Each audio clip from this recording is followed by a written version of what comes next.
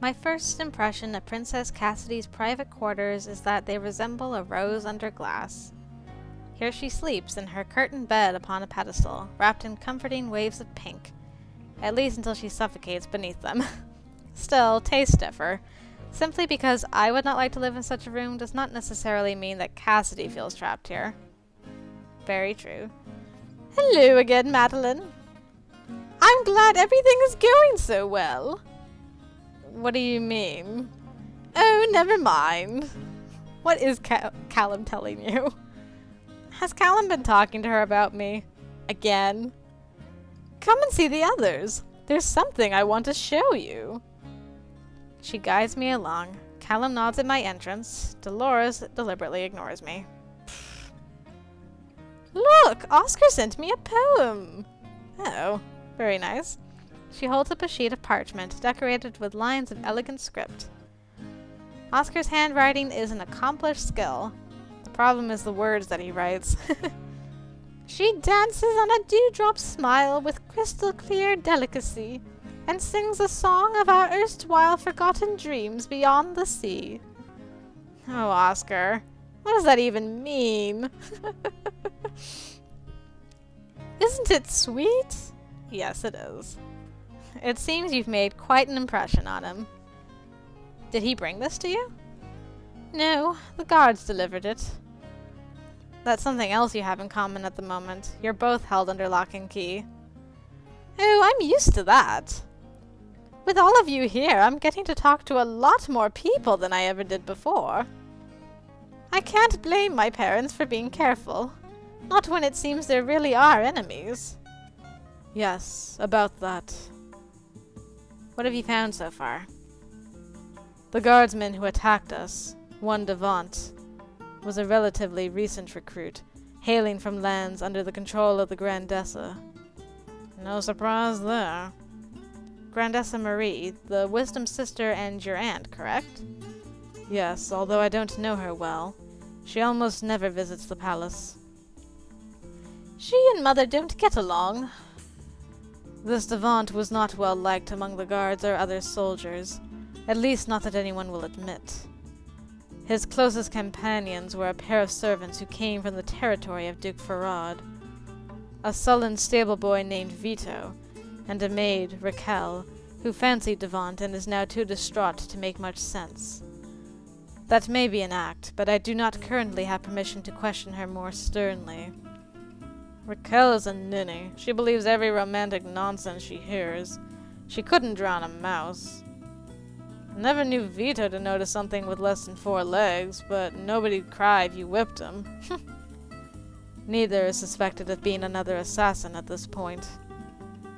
I don't know any of these people. What about the guards? Rotations have been drawn up based on previous access and opportunity to minimize the risk to Cassidy. No obvious threats have been uncovered. So that just leaves all the subtle ones. That's good. Narrows it a bit. And the most subtle and suspicious of all is Duke Farad.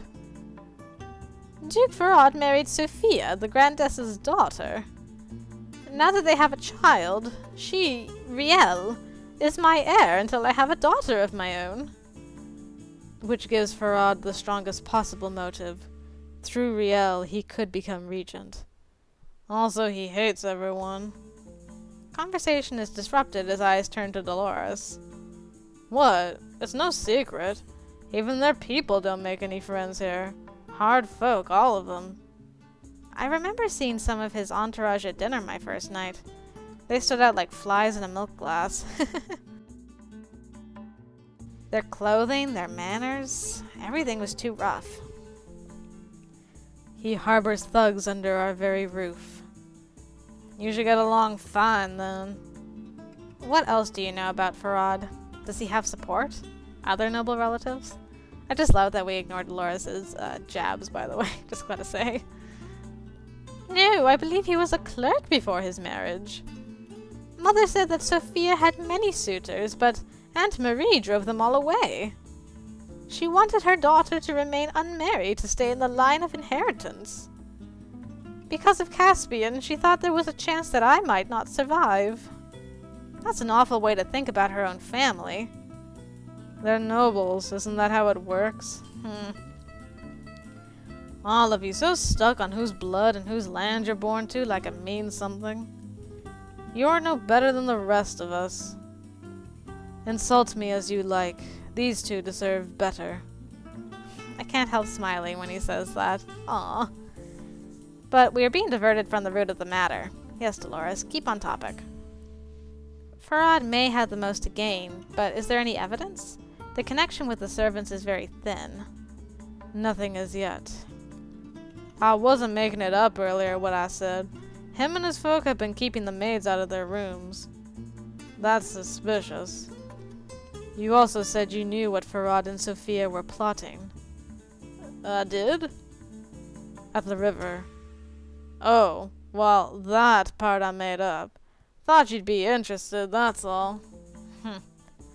Of course, nothing that you say can be trusted. Too late to shut me out now. There's no need. We can help each other. Neither Callum nor Dolores is likely to offer the other a hand of friendship.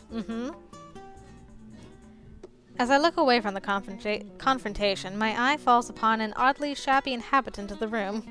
Well, this took a random turn. A creature of faded blue cloth sprawled atop a dusty shelf. Is that a goblin?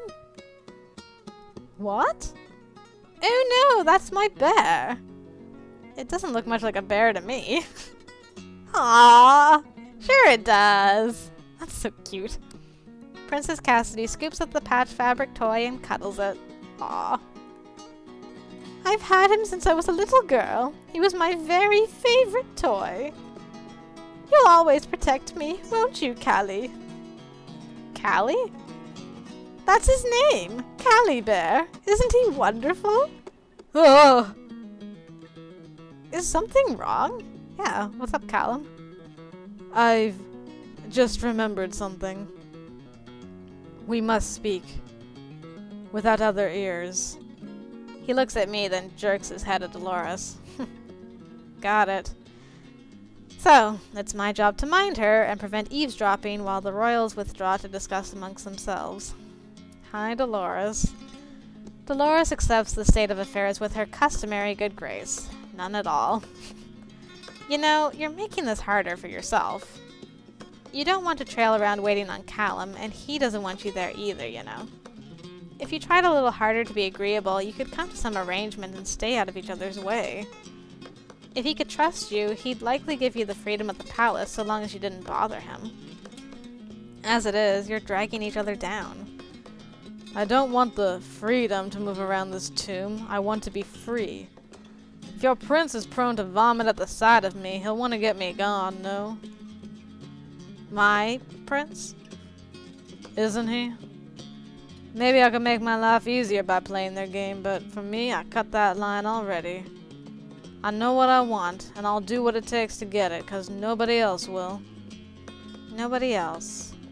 You really have no one you can rely on, do you? No family, no true master, no friends, no lover, no one. So what? It's sad, it's a weakness, it makes me laugh. No, not it makes me laugh. I don't know if Dolores would want our pity. Let's talk tough. Tough girls. You and me. It weakens you. If you'd had an accomplice back when you had Cassidy in the woods, you might have outflanked us. That's how I got involved in this mess. Prince Callum knew better than to take on unknown enemies alone. An accomplice would have stabbed me in the back and taken my share as soon as I looked away. And Oscar and I could have attacked Callum in his sleep. There's always that chance. It's wise not to give too much trust all at once, but you have to trust at least a little, or there's nothing to build on. Better not to tell her how exactly Callum enforced my trustworthiness at that time. Yes. Just leave out that tiny itsy bitsy detail. Would you trust me? I don't know. I did once. I thought you were helping me. Get into those rooms? I did help you. I gave you what you wanted. But you weren't exactly honest with me, were you? before I can say anything else, I hear a muffled shout from the nearby room. What's going on? Moments later, Cassidy charges back into the room. She looks pretty angry. Don't need to... What difference does it make now? They already suspect. She flings a crumpled piece of paper to the ground, then raises her trembling chin to meet my eyes. Aw. You may as well know. How did she find out? I am Prince Caspian! Aww. Chapter 7a, The Changeling. Aw, Cassidy. But that's not possible. Of all of us in the room, I must have been the most surprised. And I don't know why, because we did know this already. You can't be Caspian. You're a woman. No, not completely. Yeah, someone did bang on the door. Your Highness, is everything all right? They must have heard the raised voices. Luckily, they haven't opened the door yet. I'm fine! She muffles her sobs against her brother's shoulder. We don't need any help in here, thank you! Reassurance is delivered, he lowers his voice. They did something to him. They changed him. Into her. How can you be sure? This must be a mistake. When he was little, when we were together, Cass called me Callie. Aww. Instead of Callum. Oh, that's so sweet. And he made me promise to protect him from the monsters. A promise I couldn't keep. Just because she gave her toy bear a nickname doesn't mean that... No, it's true. I've seen it. Huh, I know you said it before, but even for a noble, that's hard to swallow. So now you're a man? I'm not a man, and I'm not a woman. I'm nothing. I can't be either Cassidy or Caspian. I don't know what to do. Must I become a prince? To fight and drink and boast? To win a bride? I can't. No, you should not have to. If I had defended you, kept them from taking you away. But you tried, and I didn't even remember. Ah, dust. Look, don't take this as sympathy, but it sounds like your king did this, not you. Not much a kid can do to keep from getting cut or kicked when something bigger's got it in for him. I think that's the nicest thing Dolores has said ever. I don't care for the sound of that. What sort of life did Dolores have before she was called to the palace? Still. Dolores is right. Whatever happened, both of you were children at the time. This isn't your fault. What you do now that you know, that's what you can change. Callum tried to tell me earlier, and I thought it was nonsense. He was right all along. If I'd only listened. No, you shouldn't have listened to me, not then. Why not? Because I was wrong. It was Madeleine who showed me. I was trying to force you into the life I thought you should have had. If I'd done that, I wouldn't be any different from the people who did this to you in the first place. You were Caspian once, but you've been Cassidy for a long time. I don't have the right to take that away. Cass. Sister or brother, it doesn't matter to me. I will always defend you. Callie! Wonderful. Your peas in a pod and the king's a pot of piss. Now what? You shouldn't say that about my... Well... They're still my parents. Our parents. Even if I can't understand how or why they would do what they did. They needed an heir. If Callum was right and something happened to the first Cassidy when she was a baby... So what mattered most to our royal parents was not their children, but their grip on power. That babe was Mother's last child. If it died, then Cousin Sophia would be the heir, and they couldn't let that pass. Sophia should have been the heir all along, not me. That means... Rielle is the true princess now. So that duke you thought was a snake had the right of it by your rules? By right of blood? That is not enough. Just because your parents are in the wrong doesn't mean Duke Farad is in the right. I met him, you know, briefly. Strange guy with an even stranger voice. He didn't act like a man who was trying to murder Cassidy for her inheritance. He gave the impression of being more concerned that everyone else was plotting against him. Which may have been only what he wanted you to see. Of course. Still, if he had sent assassins with guns, he could have had her killed outside the palace walls. If he's matched up against people who would do this to their own children, he may have reason to be so guarded. Cassidy shakes her head. Nothing makes sense. Hidden moves, secret plots. I can't put it together. It's almost like a royal trap. I'm no sort of wisdom at all. But that's right, isn't it? I'm not a princess. I'm an imposter. I should tell everyone the truth. Wait, don't be hasty. A secret like this, if it gets out, the whole kingdom will be in chaos. Wouldn't that be a sight to see? If you remove yourself from the succession, you can never undo it. Your life as you know it will be gone. No more Princess Cassidy. No hope of a royal wedding for Oscar. No chance of a title and a marriage of my own. I can't have that. But that's only the tip. What would happen to Cassidy if she were revealed as a fake? The mobs would tear her apart. My life as I know it is an illusion! None of it is real! Be careful, don't alert the guards. We still don't know what exactly was done to you, or what happened to the first Cassidy. The only people who can answer those questions are the king and his wisdom. How can I trust anything they say? Ah, poor Cass. Waving the rest of us aside, Cassidy retreats to the cushioned safety of her canopy bed and hides her head in her hands. This doesn't feel real. If I close my eyes, will I wake up and none of this have happened? Or if I'm the dream, if I close my eyes, will I simply disappear? Her eyelids slide down, leaving her face blank but for the tracks of tears. No sound escapes her lips. Even her breathing stills to quiet. Callum reaches out a hand to her, then lets it fall again. I should have found another way to tell you. A deep inhalation. Her shoulders rise and fall. I did not want to cause you pain. Slow breath in, then out again with a sigh, and her eyes open. You did the right thing. I've lived a lie long enough. I may not be a true princess, but I was trained to be one. And a princess must have the strength to face unpleasant truths. With those few moments of quiet despair, the worst seems to have passed, and she is calmer now. Man, that was quick.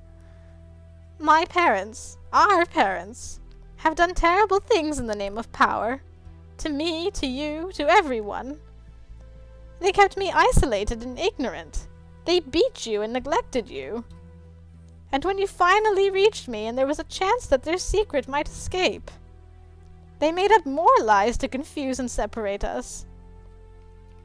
Locking Oscar in his quarters and Madeleine in the dungeons, telling me nothing. And then you and Dolores. It was never about Dolores, was it? It was about me. That was just another illusion to distract us. Nothing is ever about me.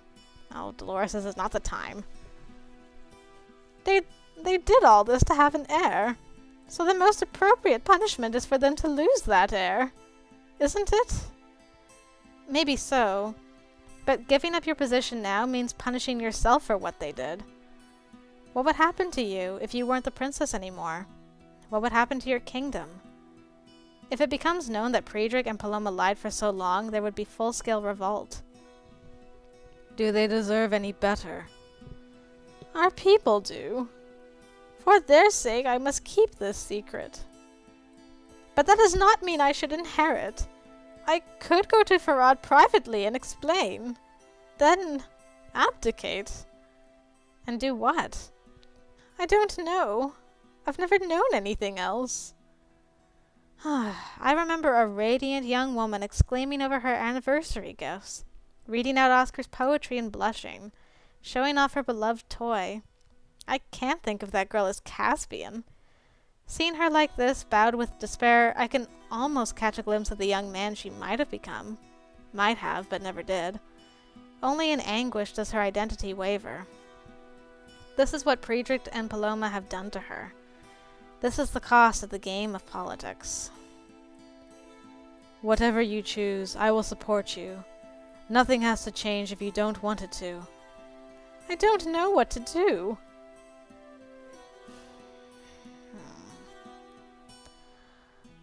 I don't think you should talk to Duke Farad. He doesn't want to inherit the kingdom anyway. And you've been raised to it. Make the best of a bad situation and talk to your parents and get this sorted out. I don't think you should make any rash plans right now. You're still reeling from the blow. Your parents have overreached themselves in a desperate attempt to keep you from learning the truth. But they failed. You know. That means you have power over them now. There are a lot of questions that still lack answers. You need to talk to your parents. Lady Valois is right. Knowledge is power. And you'd better use it while you can. What do you mean? I mean, we all have things we want, right? You've got their big secret now. You've got them by the short strings. It won't last. So figure out what you want before you go after them with it. I know what the boot knockers want. Does she mean me and Callum? Boot knockers? Brother. What I want is my freedom and enough coin to keep it, with no soldiers dragging me back. So, I'm trusting you to make that work. Ah, did our chat about trust do something? We changed Dolores for the better. Hooray. Don't get me wrong, this doesn't make us friends or sisters or anything stupid like that. Makes more sense to work together, that's all. Of course. You're right, we should all plan for what we want to achieve. Okay, let's make plans. After the plans are made, Callum sends a message to the king and his wisdom, requesting a discussion on the subject of Prince Caspian. It might have been preferable to arrange an audience somewhere else, but at the moment I'm still not allowed to travel openly through the palace hallways. Since Cassidy wishes me to be present, the only available option is for the royal couple to come here to her chambers. At least that was what we were expecting. Oh, no.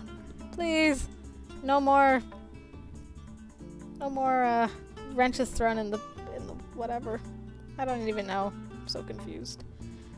I just want my answers, darn it. Instead, the wisdom came alone. What, is the king afraid? Cassidy, are you well? My poor little girl.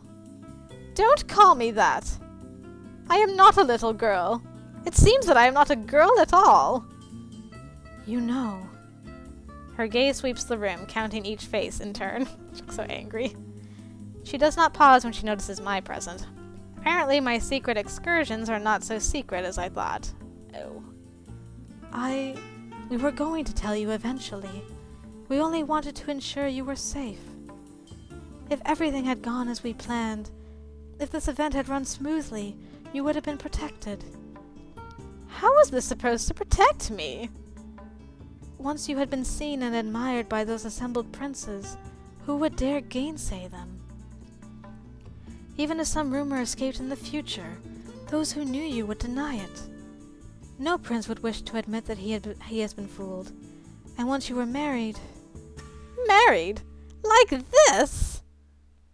Once you were wedded, your husband could not reject you. You would be safe.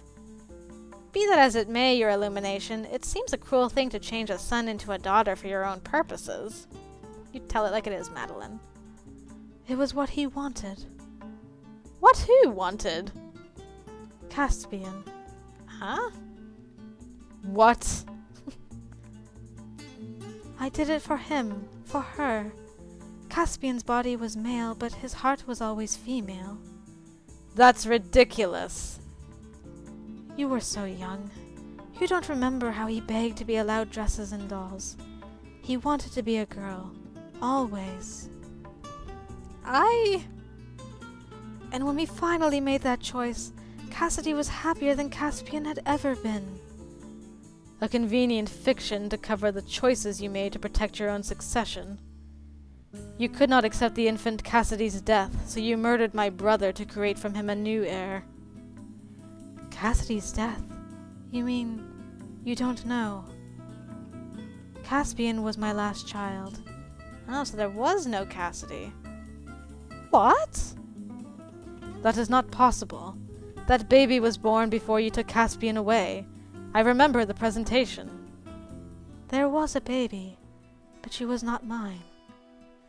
When we decided to let Caspian become Cassidy, it was far too late to claim that we had been mistaken all along. Nor could a toddling child be passed off as a newborn infant. A maid in my service was great with child. She agreed to let that daughter be known for a time as my daughter. That infant be known as my daughter. And let me guess, that infant was Dolores. That's it? Another lie? There never was any Princess Cassidy? You are Cassidy. The only Cassidy that ever was. You always have been. I'm sorry that you found out like this. I should have told you long ago, but I was afraid. You have always been such a good girl. Kind and honest and caring. Everything I could want in my heir. I was afraid that if you knew the truth, you might insist on standing aside, or telling your suitors. Well, of course I have to tell them.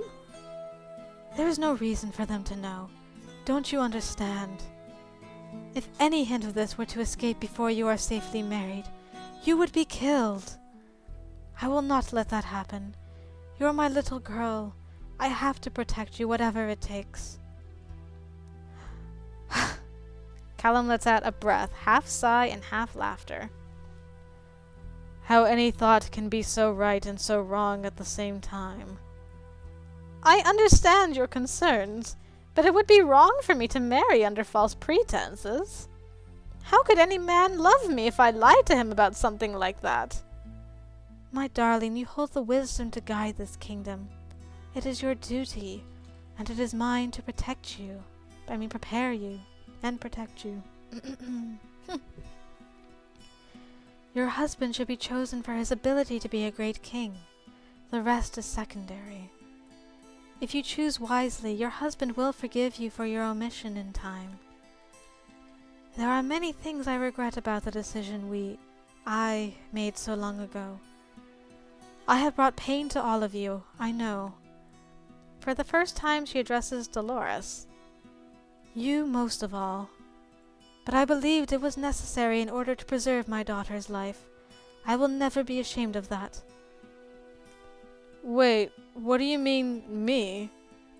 And then it all comes together. Am I right? Dolores was that infant, wasn't she? Yes. What? If your mother had survived, things would have been different. I trusted her in all things. But she died and the baby lived. For that brief time I raised you as my own. I lived in the palace? You were a beautiful baby, so quiet and sweet. It's hard to imagine. Yeah.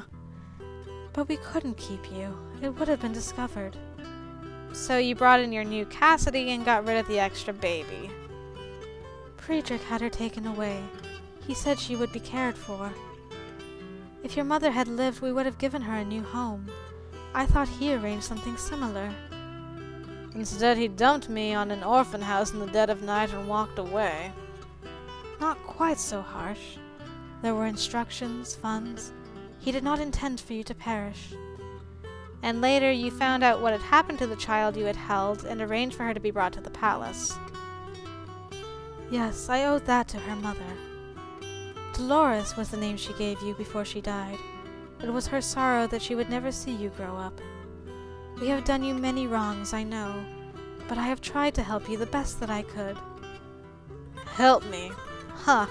You've made me into nothing, no one. I'll never fit in anywhere.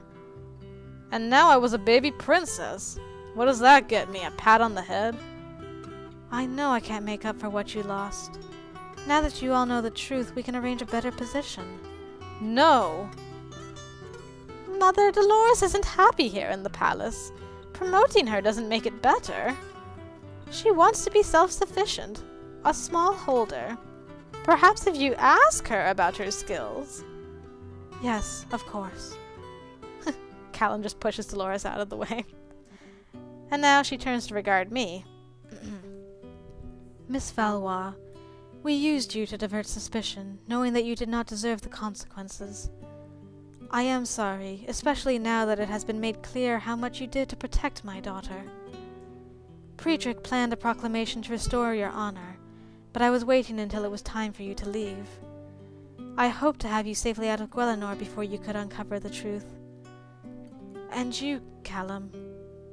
Don't apologize to me. You don't even know me.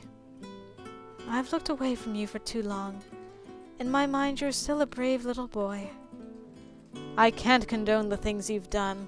You have twisted order to suit your desires. But I loved Caspian, and Cassidy is my sister. I won't let anyone harm her. That far, at least, we can be allies. Allies with your own parents. That's kind of strange, but okay. A moment of silence stretches into tension, broken only when Princess Cassidy clears her throat. There is something else that we should discuss. Oh? Epilogue: The Agent. The Agent? While Priedrich and Paloma's plan had more than its share of flaws, in the end, Cassidy's anniversary celebration was a success. Entertainment and excitement, if a bit more than planned, was had by all. The princess was introduced to a wider social sphere and found to be acceptable. There were no further interruptions by thieves, kidnappers, or assassins, and the guests departed safely. All except for me. Yes, do tell what happened. Emphasizing the fragility of her position, Princess Cassidy convinced her royal parents that she needed agents she could rely on absolutely. And who better to manage the new responsibilities of royal intelligence than her brother, Prince Callum? Nice. Of course, to provide a stable foundation for such a role, he would need to be married. But that could be arranged. Oh? I can't believe what an enormous production your father is making out of this. At least you don't have to foot the bill. Aww! What a nice dress. So simple. Oh, you guys look beautiful. When I think of what I could do with that much gold, there are so many upgrades we still need to make. Your workshop especially. Do you really need quite so many pins and gears? Now you don't want me to build that extended mirror? Then at least you won't be using it to spy on me. Perhaps I should request more funds for a lavish honeymoon. We could draw up plans tonight. Tonight, I expect you to have no attention for anything else but me. A fairy tale wedding to a man who truly understands me. There are few in the world who are so lucky. Aw, yeah, you guys are just so perfect together. The guests smile and cheer as our hands meet. Even Dolores is in attendance, now that she's certain no one will try to arrest her or press her into service. Wow, how far we've come. Her invitation was not Callum's idea, but Cassidy's. Okay, we haven't gone too far yet. The princess has maintained an unlikely correspondence with her former kidnapper, trading information as they each adapt to their changes in circumstances. Dolores still insists that they are not friends, but her actions suggest otherwise. She's even sent Cassidy samples from her first planting. Nice. Considering their history, I wouldn't be surprised if her only wedding gift to Callum is a lump of mud. It would be perfect. Prince Oscar cannot be here today, although he has sent wedding presents in his name. Oh, Oscar. It is too soon since his last visit, and my new rank too unimportant to be worth the breach. Still, I expect I will be seeing him again soon enough, as he is courting my new sister, Princess Cassidy. Well, that's good. Perhaps in the future Oscar will truly be my brother. Whatever happens, Callum and I will work for the security of Gwelinor together. Ah, happy end. Yay! We did it, everybody. Oh, got through Royal Trap again so fast. Thank you for watching me play through Callum's Route. I think that was my favorite out of all the ones I've done. So yeah, going back to Magical Diary again already. And we're going to pursue a certain demon boy.